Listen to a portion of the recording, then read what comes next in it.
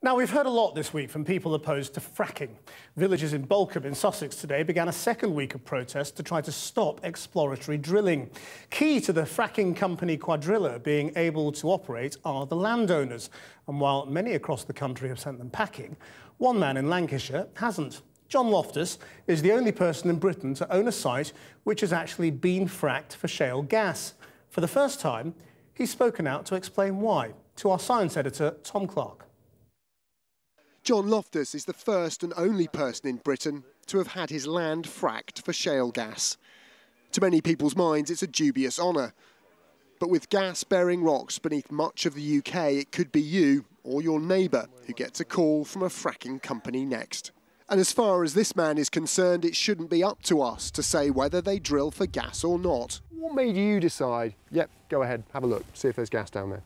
Well, this country's built on its resources over the centuries. I mean, we'd be nowhere without fossil fuels and iron ore and everything that's come out of the land and the food farmers grow on it. I mean, it's the only resource we have. For me to deny access to that would be totally wrong.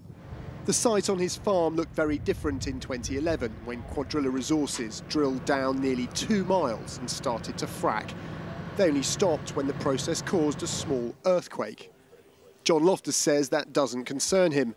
But surely it's easier to accept fracking, given the money he's making from leasing this land. It's not a massive amount of money, beats growing potatoes, but it's only like 1 or 2% of my income. It's nothing like J.R. Ewing.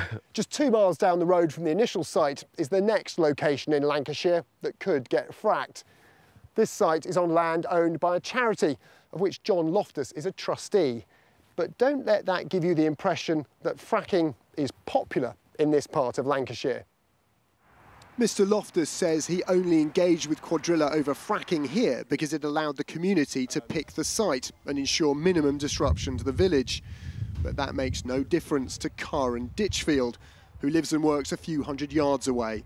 If Quadrilla do frack here in the coming months, which they're planning to do, boreholes could run right under her property. Who the hell's monitoring it properly? You know, they might be there in Whitehall saying this is what's going to happen. If this goes ahead, and you're not only just talking about one company, you're not just talking about a few drilling sites in the Fylde, you're talking about quite a lot. In order to make it profitable, that's what's going to happen, and it'll be appearing on your doorstep.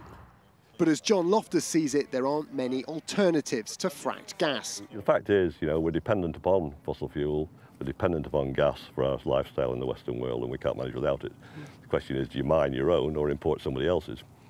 With our present balance of payments, I would suggest that we actually mine our own.